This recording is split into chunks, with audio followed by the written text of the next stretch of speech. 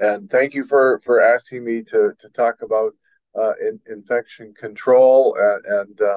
I think we'll try and keep this open for questions or comments. I think you can raise your hand if someone can tell me if someone's got a question. We'll try and answer it on the spot.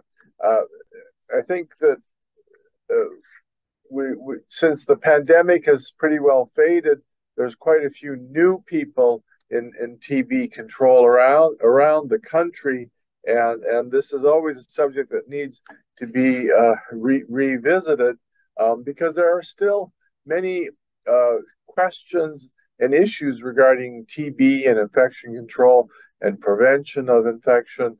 How long to keep people in isolation? Who should be in isolation? And I will try my best to go over this topic. We do not have all the answers to everything, but we'll try and help you with the subject.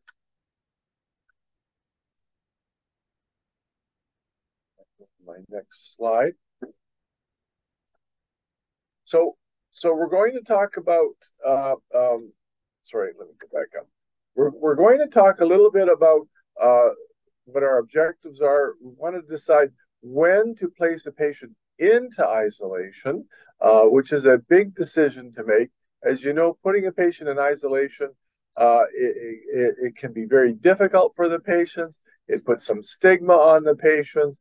It has psychological implications. But on the other hand, it's very, very necessary when you suspect a contagious pulmonary infection. We will discuss when you can remove a patient from isolation. This is a big subject. Either we've eliminated the diagnosis of tuberculosis and taken them out of isolation, or we've made a diagnosis of tuberculosis, put the patient on treatment, and then the question is, when can the patient come out of isolation? This topic right here probably causes the most arguments that we have in the TB clinics. We'll talk about how to best protect you and your hospital staff or your clinic staff from TB infection and how to reduce the duration of isolation. At the National TB Conference that was held in June, there was a new session on isolation and tuberculosis. This is a topic that has not really been reviewed for the past 20 years, and there is a lot of plans to update the science and the guidelines, so stay tuned on this topic. There is some terminology which you may or may not be familiar with. The word administrative controls. This is basically policies and procedures, which sound boring and they sit in a policy manual somewhere, but these still remain very, very important for prevention of transmission of TB. We do talk about isolation. The official term is airborne infection isolation, or AII. This phrase is not universally used around the country. Sometimes it's just called airborne isolation. We tend not to use the word tuberculosis isolation because then that puts a possible diagnosis on the patient's door, and so we use this term. We will talk about cough-inducing procedures such as sputum inductions. We'll discuss environmental controls, which are basically mechanical things like closing doors and having special ventilation to protect the environment. Fit testing of masks to make sure they fit properly. A HEPA filter, which is a high efficiency particulate filter to trap TB particles. Negative pressure, which consists of rooms that have negative pressure or lower pressure compared to the adjacent rooms. This prevents the spread of droplets with TB from drifting on air currents into other rooms. I think everyone's familiar with what N95 masks are now after the pandemic, but we will also talk about what the role of plain old surgical masks is, and ultraviolet light, which we won't discuss too much. So this is the slide that CDC has been using for years about transmission of tuberculosis, and you can see on the patient on the left is a person who's got red dots in his lung. He's full of tuberculosis, and when he coughs or breathes, these droplets can be expelled. They can float across in the air some distance, and then your vulnerable person, whether that person is a family member or that person is a healthcare worker, could breathe in the TB droplets and get TB in their lungs. And this is what we try very, very hard to prevent. And I should know this on a first-hand basis because I got infected with tuberculosis when I was a medical student. We didn't realize that the person on the left had tuberculosis. We called him pneumonia for 2 weeks, and I was a young medical student. So, of course, I spent the most time with the patient breathing in his droplets before we finally stumbled onto his diagnosis of tuberculosis. I never became sick. I had latent tuberculosis, but in full disclosure, I have taken my antibiotic for latent TB infection. But we want to prevent these kind of situations to happen to you or your staff. And this is still a very important thing. Now, on the right is the vulnerable person, and you can see the lungs, but the most important part about this person on the right is the person's brain. In other words, we want the person on the right to be thinking and keeping TB as a possibility when they're evaluating this symptomatic person on the left. And really, the brain is our biggest source of protection against tuberculosis. For me and my team, when I was a medical student, we didn't even consider tuberculosis as a possibility. So our brains were not functioning as alertly as they could. Now, one of the things that we face in 2023, compared to many years ago when I was infected, is that the incidence of pulmonary tuberculosis in the United States is at the lowest in history. This is very, very good. This means we've done a good job, but this means that many doctors are not accustomed to considering tuberculosis, and they may be rusty or they think it's gone. And we still run into difficulties with that. That's why we want to keep these education programs alive and keep everyone properly aware. Now, when we talk about safety against tuberculosis, it's sort of like automobile safety. In other words, when you're driving your car on the interstate this morning, your main safety approach was really watching the road ahead, watching who's around you, watching the traffic, watching the conditions of the road. These are what we would call administrative controls in the hospital, being alert and watching around you and thinking about things. If we see something that's starting to happen on the road ahead of us, we may apply our brakes. And this would be equivalent to environmental controls in the hospital, where then we apply private rooms, or we close doors, or we turn on special ventilation. And then the last thing we want to do with automobile safety is use our airbags to protect us from major injury, but they are there. And the last thing we want to do with TB control is have to deploy all these other mechanical interventions. But we do use this hierarchy. This has been in place for many, many years. And really, we spend most of our time talking about the bottom with respiratory protection and N95 masks.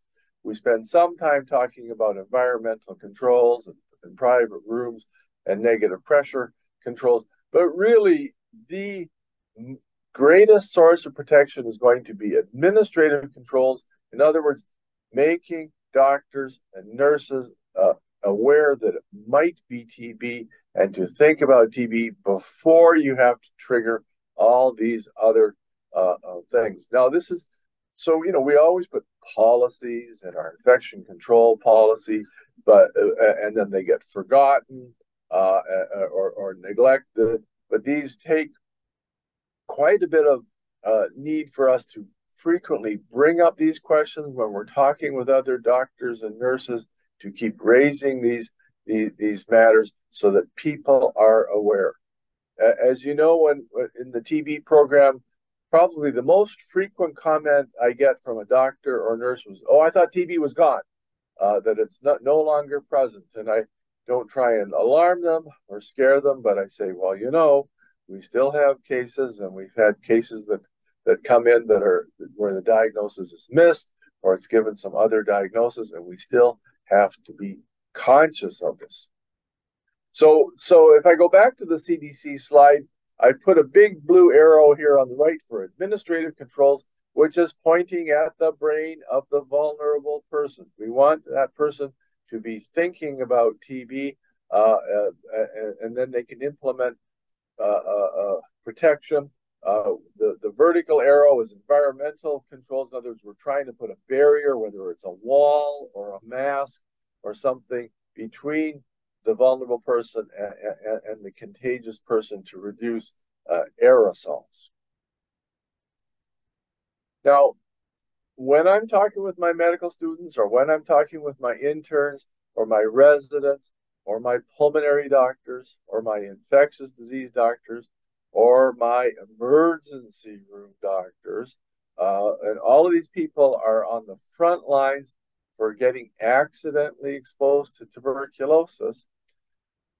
We don't want to over isolate people, but we don't want to miss cases. So we say, we should be suspecting TB if you're seeing a patient who's been coughing more than 2 or 3 weeks. In other words, TB is usually a chronic infection.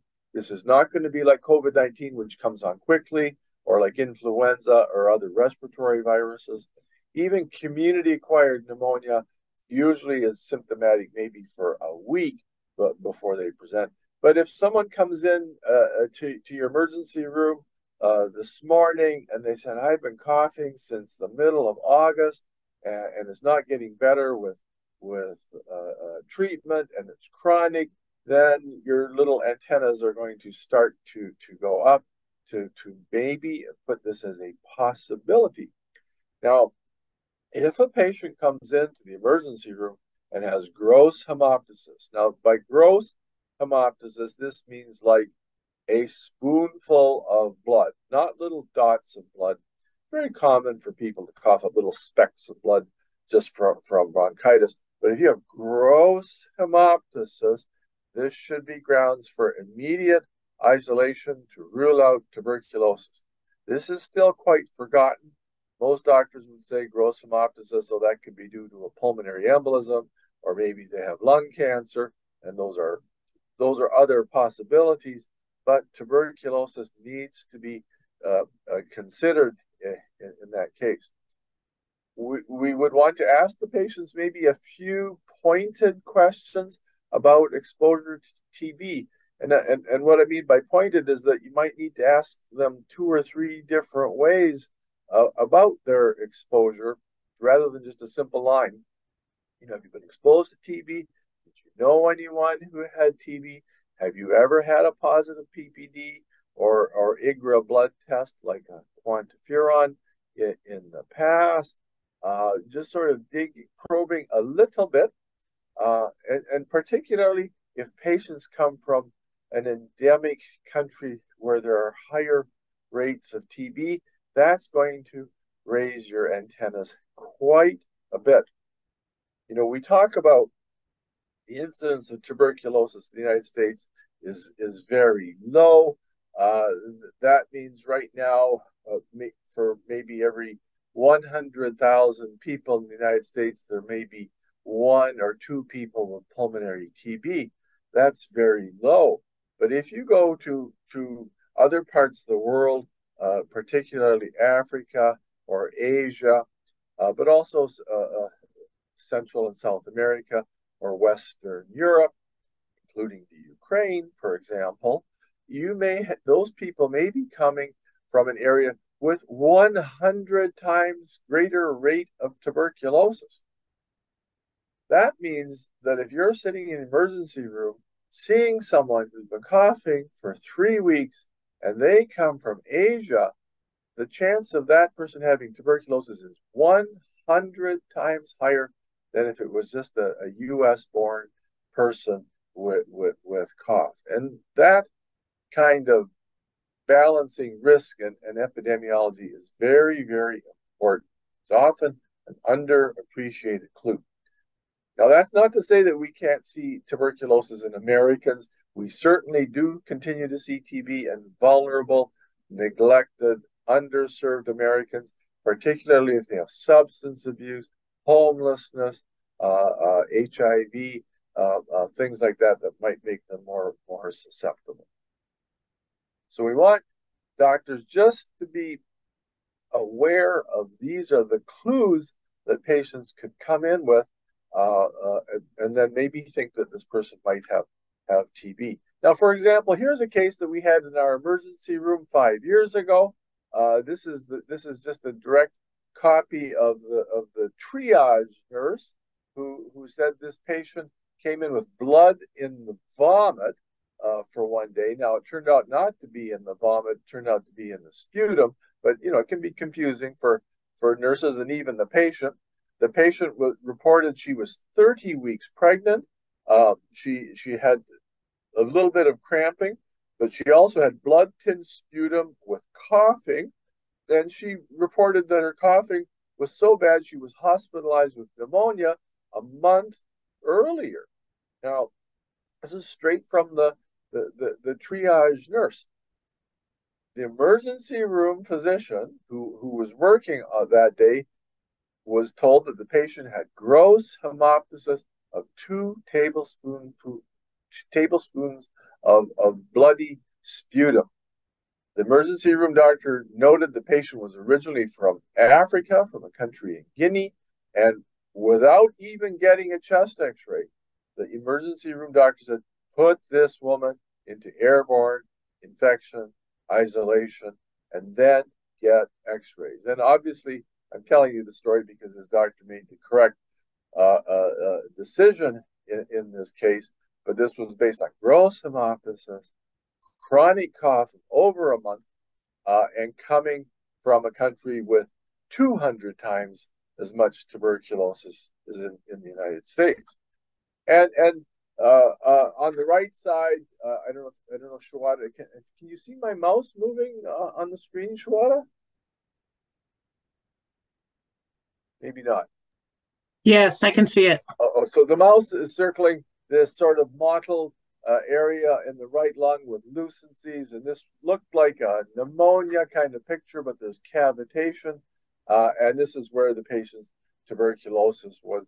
I went personally to that emergency room doctor and thanked that doctor for promptly putting this patient into airborne isolation on the basis of gross hemoptysis. Otherwise, this patient would have been admitted to the obstetrical unit and treated for community-acquired pneumonia for a second time, and that would have caused a big disaster. So this person was put into isolation probably within an hour of arriving to the hospital, avoiding a major nosocomial exposure to contagious tuberculosis.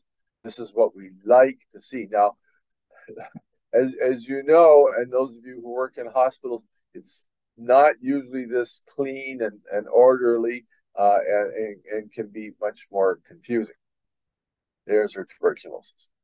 So the most important component here was the administrative component. In other words, the mind of the emergency room doctor was functioning properly and considered TB as a possibility, and we do have to recognize, of course, that not every person that we put into isolation has tuberculosis. I frequently get teased, or doctors will complain to me that I'm always putting patients into isolation for tuberculosis. Here he goes again. He's putting them into isolation. We don't think this patient has TB. And most of the time, they don't have TB. They turn out to have something else that's going on. They could have a community-acquired pneumonia. They could have a neoplasm. They might have something unusual like a fungus infection.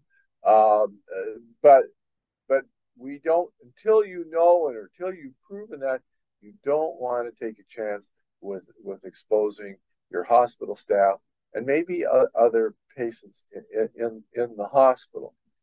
So we would guess that you might have to isolate 10 patients to discover a single case of active TB.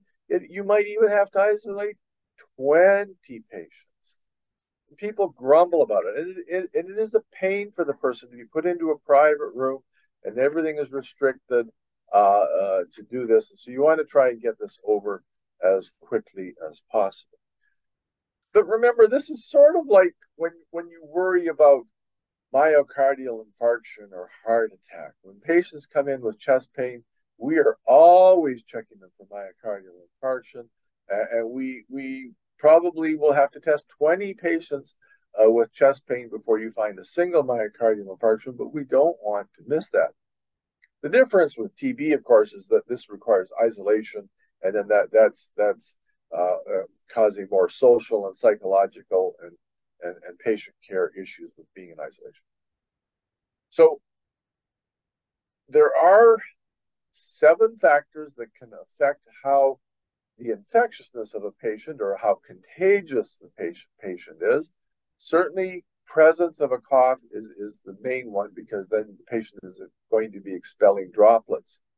If a chest x-ray is showing a cavity in the lung, then we start to get more paranoid that this might be tuberculosis. Now, a cavity means a hole or necrosis or a piece of dead lung in there that's empty. And that certainly should make any physician concerned about tuberculosis. But other things can cause cavities, like a lung abscess or a cancer, or sometimes a fungus infection can cause a cavity. It's not proof that there's TB, but it raises the concern of TB. Obviously, if you have a positive acid-fast smear result on the sputum, then you're worried about TB, but it's still not proof. We still need to get polymerase chain reaction to prove that, because there can be other organisms which we call non-tuberculous mycobacteria. It is said that if patients have TB of the larynx, which is a little less common, they might be more contagious, but these patients probably also have pulmonary TB, and so they're probably about the same. Patients who are not practicing cough hygiene, like covering their mouth and their nose or coughing, are going to be, spraying TB droplets all over the place. If a patient is not receiving adequate treatment for TB, of course, that's a concern. And we also talk about cough-inducing procedures. A bronchoscopy is a cough-inducing procedure. If you do a bronchoscopy on a patient who has tuberculosis and you forgot to consider tuberculosis, you're going to be triggering a lot of droplets and really going into a contagious case. This does happen at our institution maybe every 2 or 3 years ago, where a patient has a bronchoscopy and the physician doing the procedure never considered TB as a possibility. So, all right, let's say you're in the emergency room, or let's say you're in triage, and you've got this patient who's got some cough and some things on the x-ray or some parts of the history that you don't like, and then you're gonna put the order in for airborne infection isolation. That means you got to put this person into a private room. This room needs to have negative pressure.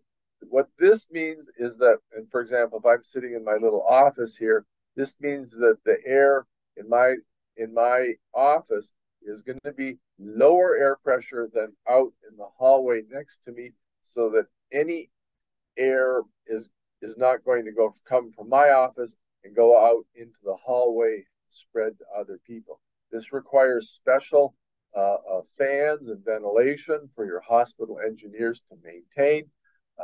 Now, when they say 6 air exchanges per hour, what that means is that in 1 hour, all the air in my room would be removed 6 times. This is a lot of air movement.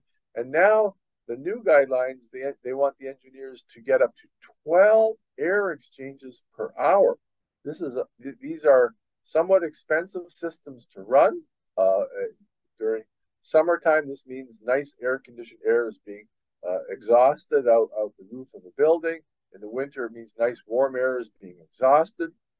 But this will quickly remove any suspended droplets from the air and get them out of the building. Once they're out of the building, this air is filtered and it does not pose any risk to the community. We put a sign on the door that the patient is in airborne isolation. We don't put AFB isolation or TB isolation because they certainly have something else. And then we're going to wear our N95 respirators, which we're all familiar with from pandemic. This is a sign that we use at our hospital.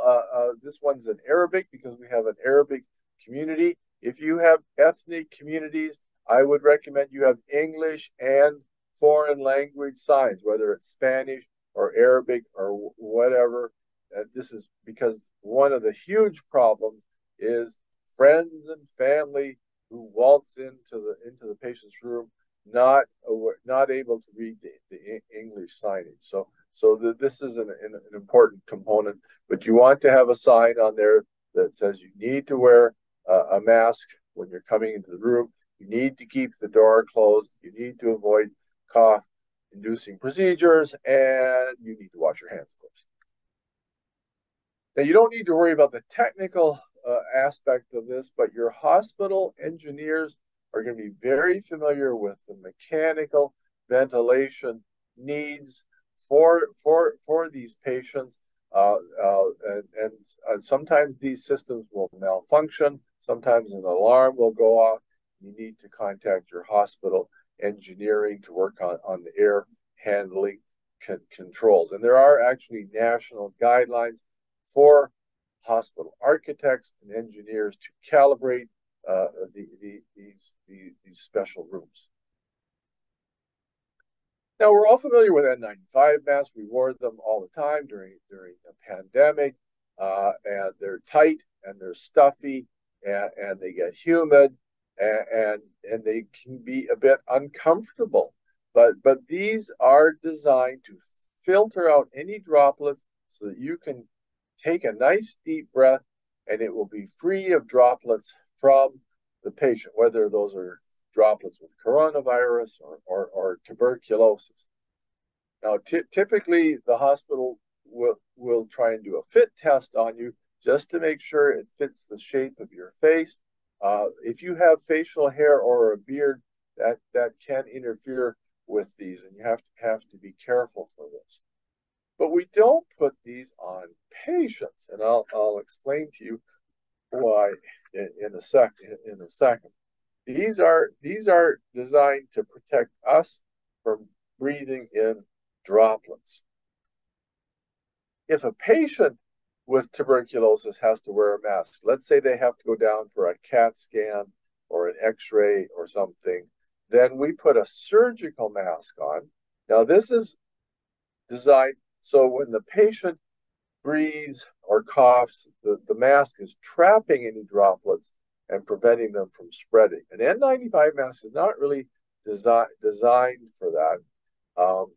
And so we put, that's the role of surgical masks. Now, obviously, if you have a patient with suspected TB, you're going to reduce very much their need to go for other tests that you might be able to postpone them until you've figured out whether they have tuberculosis. This is something that requires close communication between the infection control staff at a hospital and the nursing staff and the radiology staff or the procedural staff that may want to move the patient around for a test. And often this requires some face-to-face discussion with your staff so they understand how to safely move the patient around when necessary.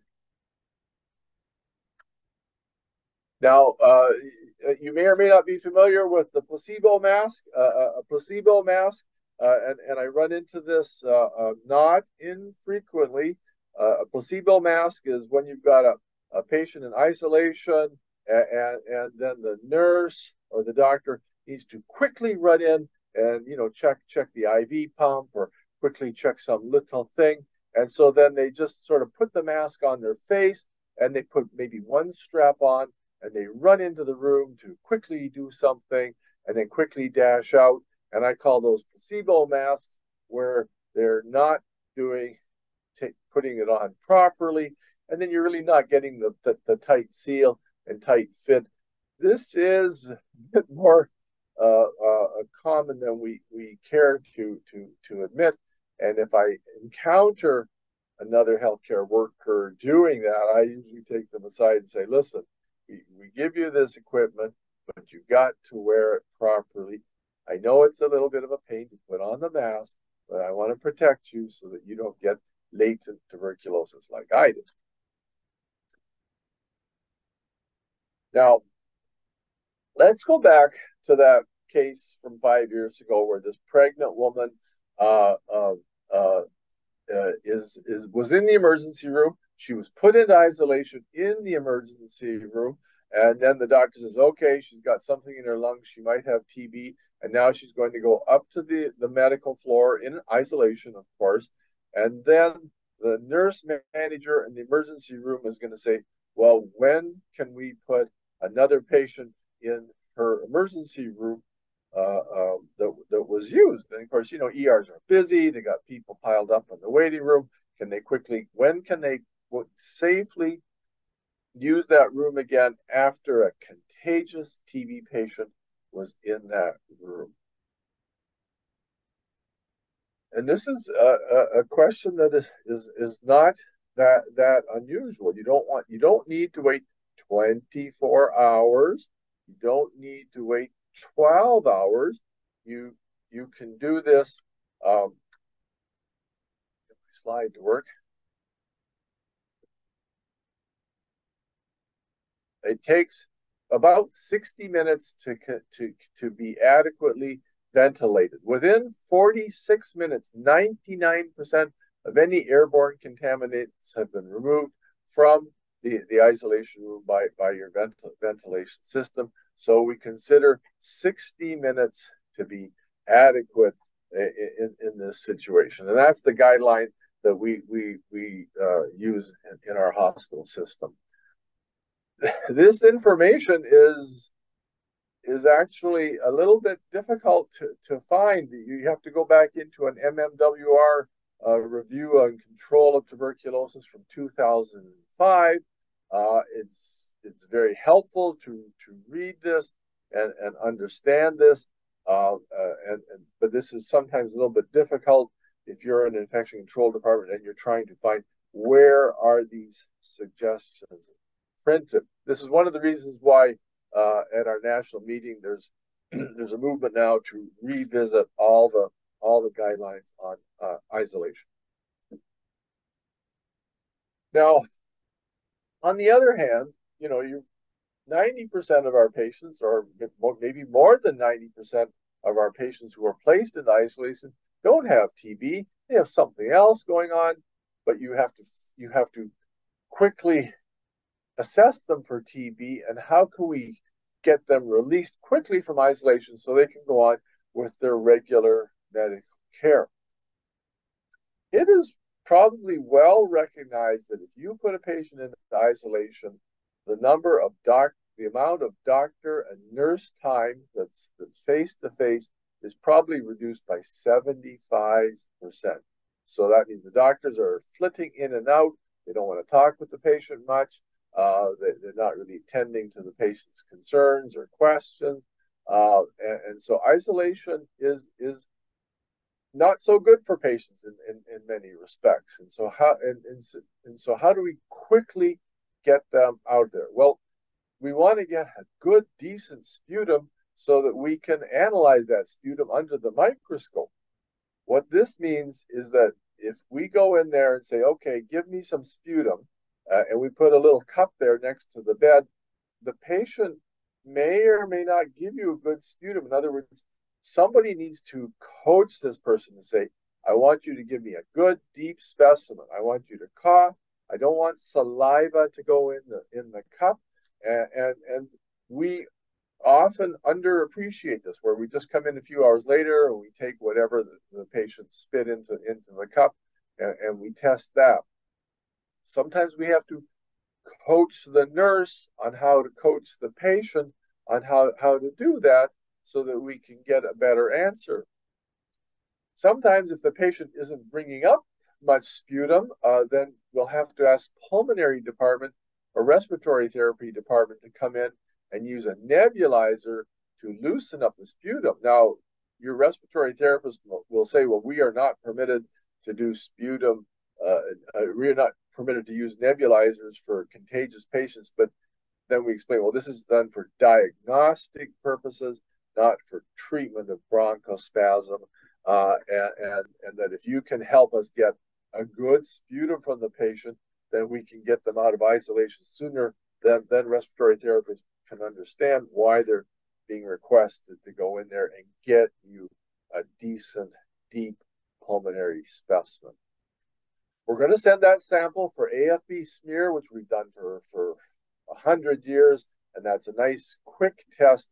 But what's really happened in the last decade, and this has moved into prime time now, is you're always going to do a PCR, or the CDC word is NAT, which means nucleic acid amplification.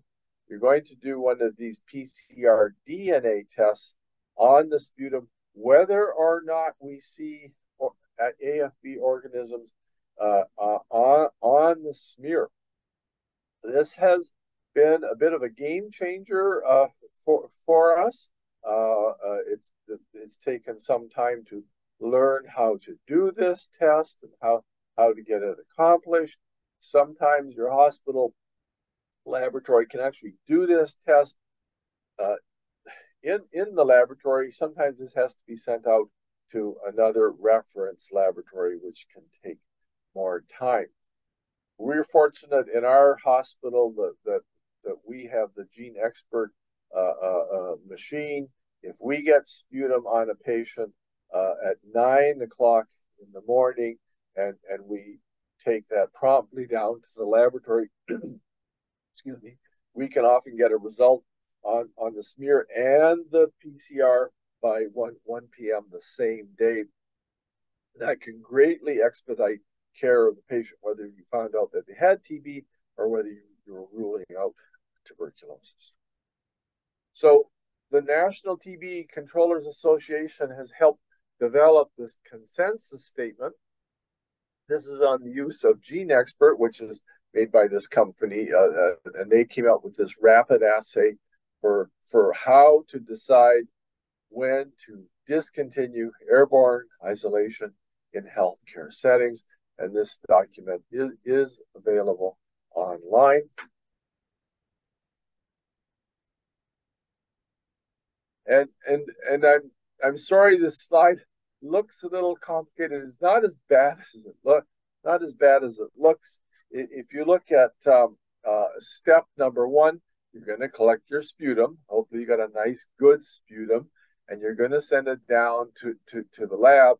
And if it's in orange on the left, where you have a positive GeneXpert for DNA linked to tuberculosis, that means that it says TB is likely. We would say that TB is very, very likely, and you're going to continue airborne infection isolation in the dark blue there. You've basically made the diagnosis, and you may be able to make the diagnosis of TB with the same day the patient's admitted. If you get a good sputum and you have a good laboratory that can run things.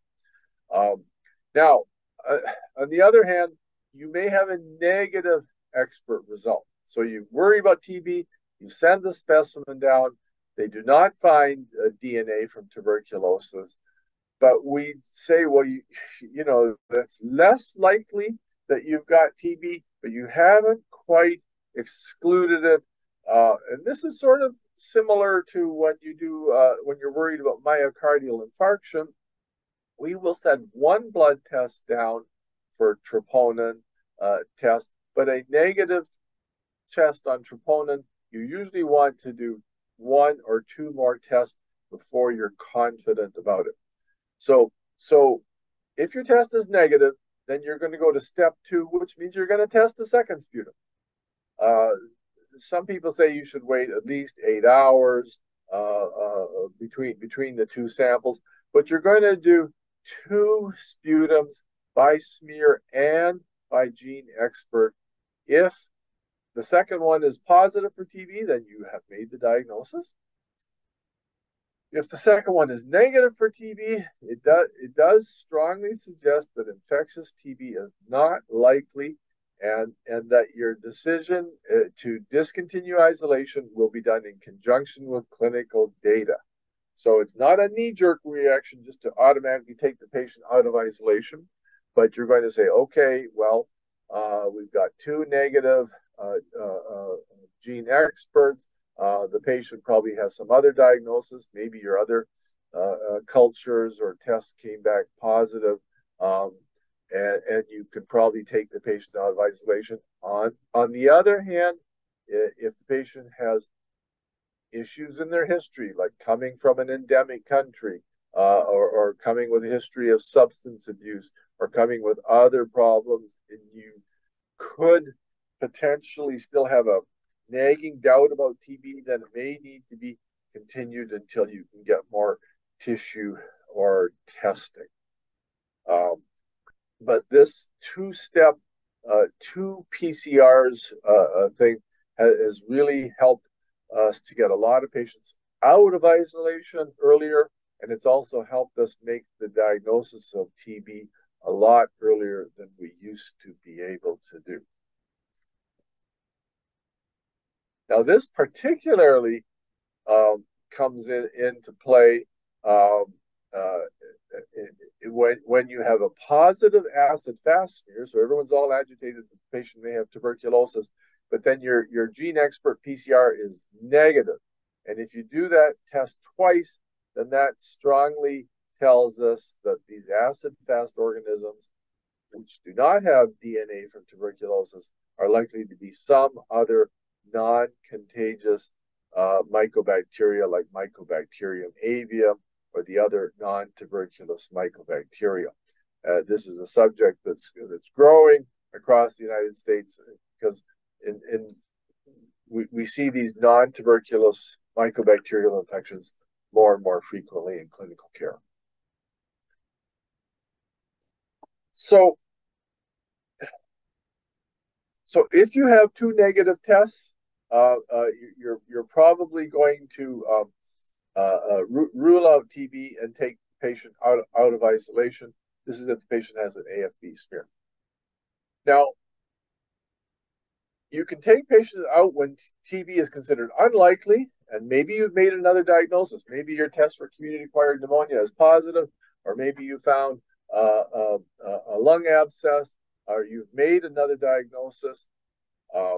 They used to say you needed 3 negative AFB sputums, but now with the NAT test, the nucleic acid amplification test, 2 of those tests that are negative are considered good to take patient out of isolation.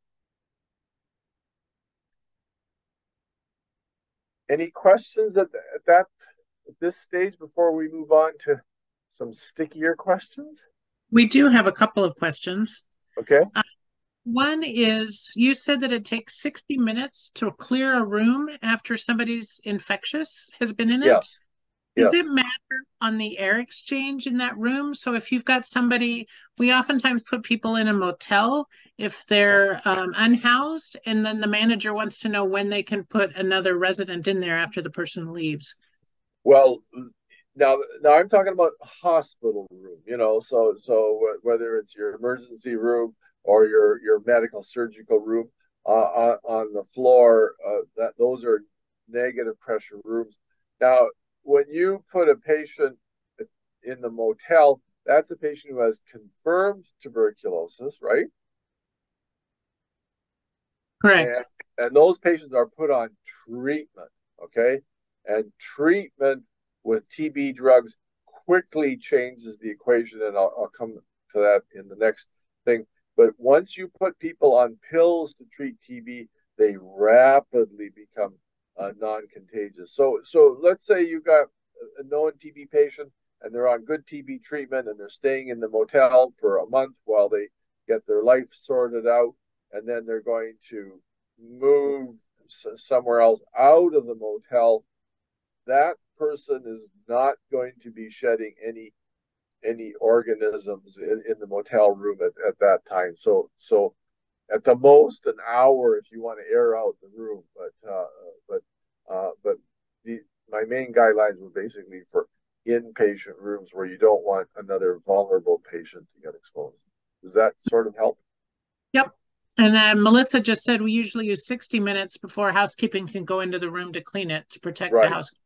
Right. Another question is, how long does it take latent or new infection to manifest the disease if untreated? Yeah, well, that's a good question. Let's say, let's say on the 1st of September, one of your staff accidentally goes in to see a patient who has contagious TB. When will their PPD skin test or their quantiferon test turn positive from an exposure on the 1st of September? It's probably going to take 6 to 8 weeks for that to happen, where you would rely on a PPD or quantiferon. So usually we want to check them 6 to 8 weeks after their exposure. And Anna, I'm not sure if you're asking about somebody becoming ill or just when the skin test or IGRA would turn positive. I mean, usually, assuming that, let's say, a nurse walks into the room and does patient care on September the 1st, and then we discover that patient has contagious tuberculosis. It would be exceedingly uncommon for that nurse to fall ill from tuberculosis. The nurse would likely have an intact immune system and would likely convert PPD or quantiferon without clinical illness.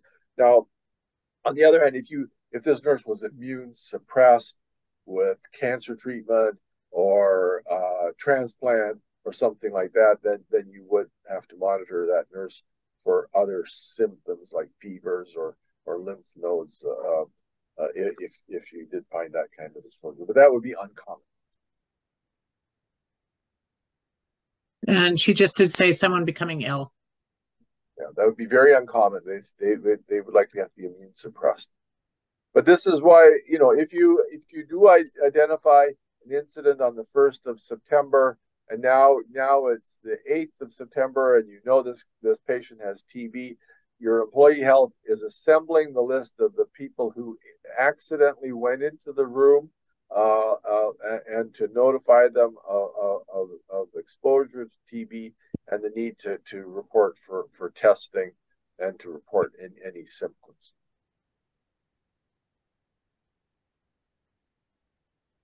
These situations still happen in our hospitals. As you know, hospitals are busy. Hospitals are a bit chaotic at times. Emergency rooms are busy, and then suddenly 10 days later we say, "Oh, this guy has tuberculosis." So we still have to do these kind of investigations a couple times a year, where the diagnosis of TB was delayed or missed or forgotten about. We have one other question about fit testing. Yeah. It's hard to get fit testing at our facility. And since COVID, it seems like everybody and their brother is wearing N95s. How important? Yeah. That's a good question. And I'm sorry, I don't know the current regulations about fit testing. As you know, during the pandemic, we all had to wear masks, and it was not feasible to do fit testing on every employee. Fortunately, the pandemic and the masking greatly protected our hospital staff from accidental TB exposures as well. As you know, the masking reduced us from getting exposure to influenza, and other things as well as the COVID-19. So that universal masking saved our necks a few times where we did have a contagious TB patient that was missed or recognized in a delayed manner. But fortunately, the masks prevented that. Now we've got our masks off, and we're a little bit more vulnerable. Melissa asked, do they use a VAT procedure to diagnose TB? And if so, when use VAT? I'm sorry, VAT, you mean VAT? VAT? VAT? VAT is a surgical biopsy of the lung, like video-assisted thoracoscopy.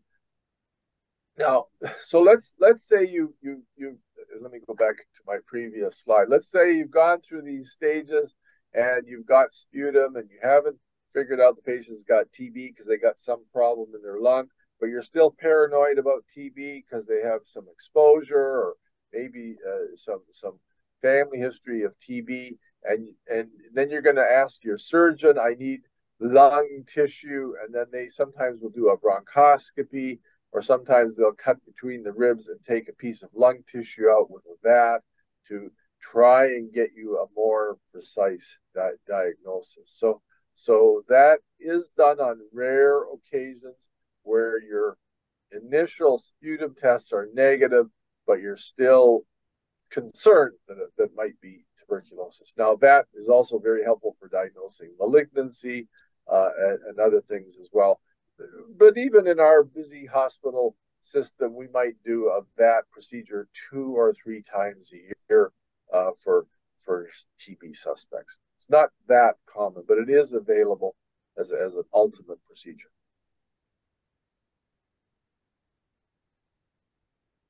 I think that's it for the moment. Any other questions?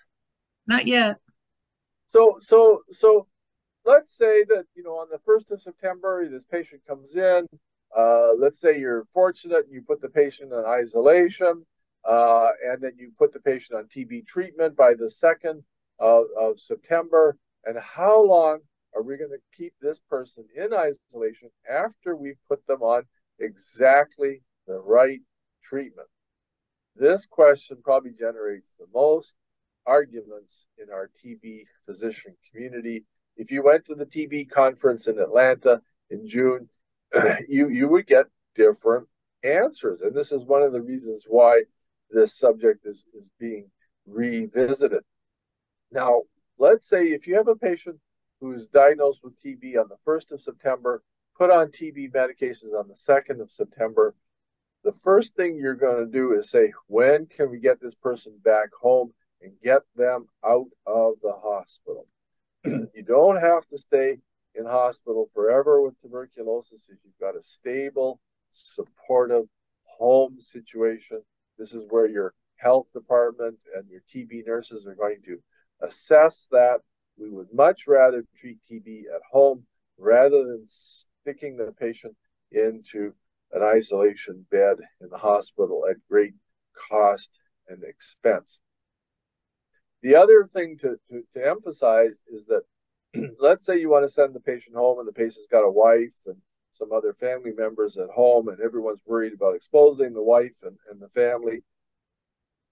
Once this person is on TB treatment, they're going to rapidly become non-infectious. Almost all the risk to the wife and family was in the months before the diagnosis of TB was ever obtained in the first place, where no one even thought the patient had TB. And that's where the transmission risk to the family and close contacts was before the treatment was started and not 2 weeks after good, effective TB treatment was started. This is always underappreciated. That really, if we diagnose TB on the 1st of September, the transmission was likely happening at home during the months of June, July, and August, and not in September when treatment started. Nevertheless, there's still a question of how long do we isolate the patient?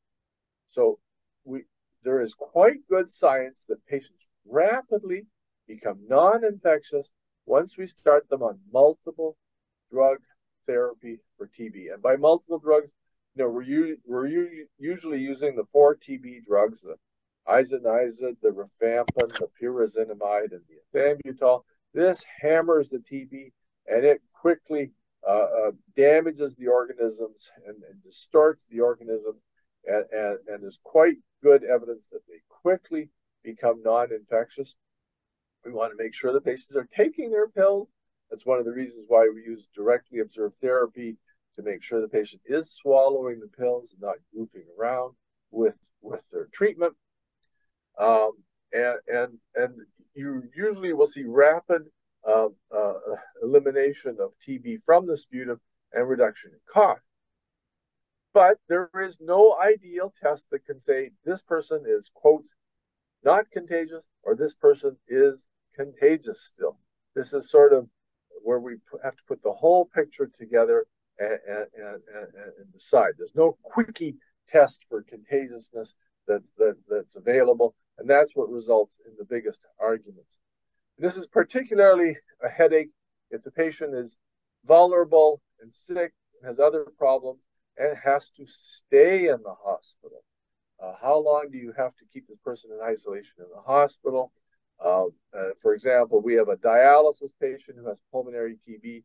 That patient is quite weak, quite debilitated, not able to go home, has to stay in the hospital many, many weeks. And then the question is how long to keep the patient in isolation. And this is an example of what you can see with sputum studies. If you look at before treatment, you've got a positive AFB smear, a positive nucleic acid, and a positive TB culture. By 14 days, you put the patient on treatment. You might see less acid-fast, but you can still see acid-fast organisms. You don't need to repeat the nucleic acid test, but your culture could still be positive after 14 days of treatment. But this person is probably not really contagious at that point. By 28 days, we may still see some acid-fast organisms, but the culture is negative. In other words, you're seeing dead organisms in the sputum. So this is sort of an example of how this plays out. So CDC has said that really there is a 99% reduction in TB in the sputum after 14 to 21 days of treatment. Generally, if patients are on treatment for 14 to 21 days, in other words, 2 or 3 weeks, then they can be taken out of isolation if everything is going smoothly. This is a little bit trickier in the hospital. If the patient is too debilitated and has to remain in the hospital, you sometimes have to have stricter rules to determine that, and that's good. And we can't go into any greater details. That needs to be closely coordinated with your infectious disease doctor and infection control staff in the hospital. But we'd see rapid reduction in contagiousness. But it does depend on whether the patient's going home. It's much easier to send patients home into their environment where they were really contagious long before the diagnosis was made. So home isolation can be done for patients if necessary. This requires close cooperation with the health department, and I think I'm going to leave it at that. I think we're just about out of time. Did I run over, Shawada? No, I don't think so. I think we still have time for questions. I hope I probably stirred up a whole firestorm of questions. Yeah, we have another 15 minutes, so. Oh, you have another 15 minutes? Yep. Okay. I have a few examples we can try and run through here. Just a second here. Let's run through these questions and see if these help. Here's a question. A nurse has been treated in 2015 for latent TB infection. Is this nurse required to wear an N95 mask to care for a TB suspect in isolation? In other words, this nurse has some immune reaction to TB. This nurse has taken isoniazid or rifampin for latent TB. This nurse remains healthy, has a normal X-ray. Does this nurse need to wear a mask at all?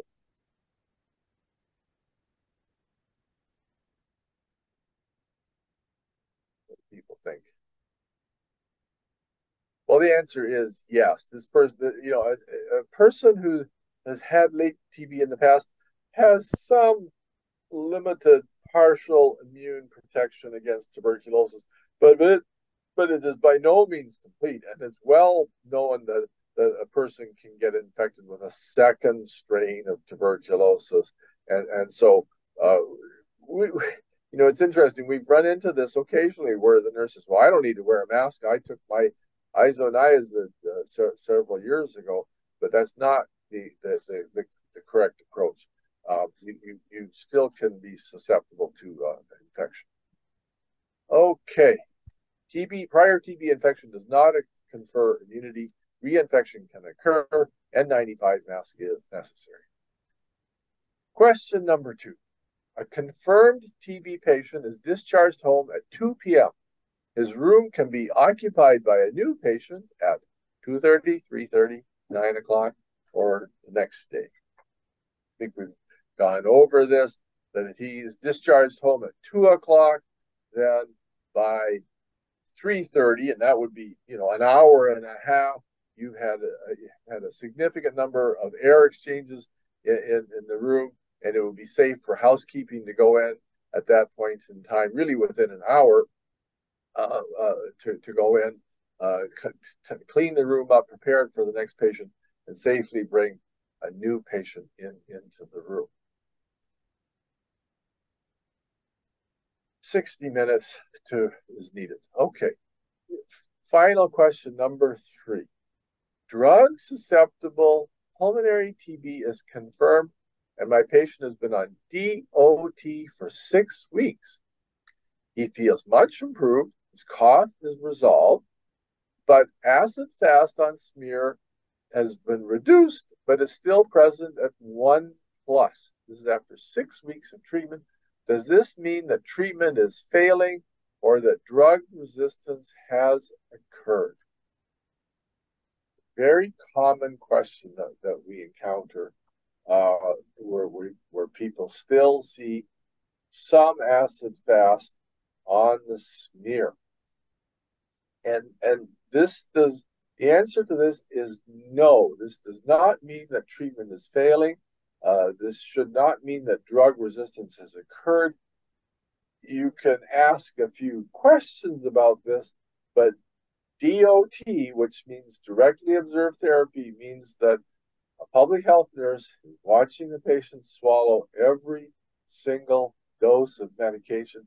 That guarantees they're getting all the treatment. You're seeing the patient improve. The fact that we're still seeing some organisms on the smear, this probably means those are dead tuberculosis organisms that are present. So this is not considered to be grounds for alarm or panic or reinstitution of isolation, as long as you're providing careful, proper outpatient care of patients. Now, just to go back, when I started TB work in 30 years ago, there was no such thing as DOT. We just gave pills to patients and said, be a good person and take your pills. We did run into problems 30 years ago. Patients goof around with their medicine. They skip pills. They don't want to tell you that. And so we did run into problems with treatment failure or drug resistance. But DOT has revolutionized our patient care, and we guarantee that 99.9% of the treatment is given, and we get TB treated right the first time and not the second or third time. So this is not treatment failure. The overall clinical picture is improving, and AFB smears are showing reduced organisms. Dead acid fast may remain visible on smears for several weeks, but consult your TB physician for guidance, as this always causes a little bit of confusion. Well, that's all our slides, but I'm sure there's other questions from the audience that you've got. This always stirs up lots of questions.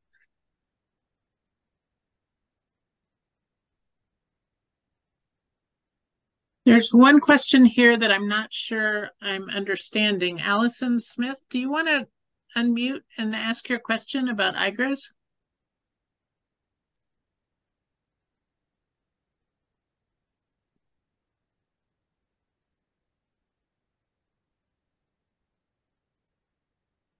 Maybe not. But I'm looking at her question about a patient on dialysis who was born in the United States who has an IGRA test that's low positive. Well, as I like to say, an IGRA test that's low positive is like a pregnancy test that's low positive. An IGRA that's positive is positive. We're a little bit hesitant to start dissecting IGRAs into low and high positives, although a lot of people do that on the side. But in your case, you've got a dialysis patient who's immune suppressed. Therefore, their immune system might have reduced ability to respond to TB, and therefore they might have, quotes, a low test, but it's still positive. That person needs to be evaluated clinically for TB, probably does not have active TB, but that person would be a high priority patient to treat for latent TB. You do not want active tuberculosis in a dialysis unit like what happened in Michigan this year. So that test should be treated with great respect and should be given prevention antibiotics for latent TB, assuming the patient is clinically stable. We do all have to recognize that all our tests for TB still remain a little bit fuzzy. PPD tests are not perfect. IGRA blood tests are not perfect. We could still use something even better, but we have to work with the tools that we have available now.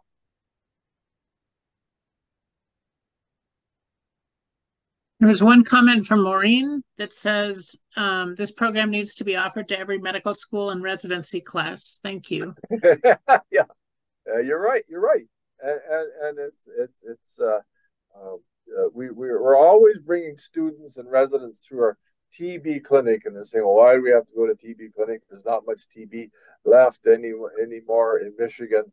But we want them to recognize that it can still sneak up, it can still blow up in your face in the hospital, and some patient who you thought had lung cancer or thought had pneumonia, and even though the radiologist says this looks like metastatic cancer, it could still be something else, and you have to keep your eyes open to these possibilities. We continue to make great strides in reducing TB in the United States. We think we can reduce it another 70 or 90% if we hunt down more latent tuberculosis cases. But that's going to take another 10 years or more of concerted work on things. So thank you for joining us today.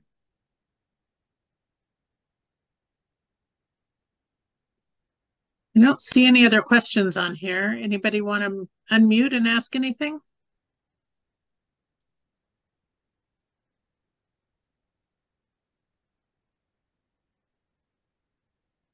Thank you. Great presentation from Kavita.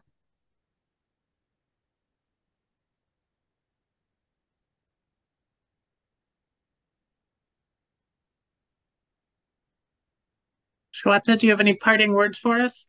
Yeah, I was just waiting to see if anybody else were going to say anything. But yeah, thank you so much, Dr. Sundstrom, and for a great presentation, and Carolyn for moderating. I would like to mention that next week is our last sessions for the TB 101 series, which will be about fundamentals of conduct investigation, and Patty Woods would be presenting next week. So thank you all. The recording and slides from today's session, as well as last week, will be posted by next week. Thank you so much for your participation today. Thank you. Have a great weekend. Bye, everybody. Yeah. Bye-bye. Bye-bye.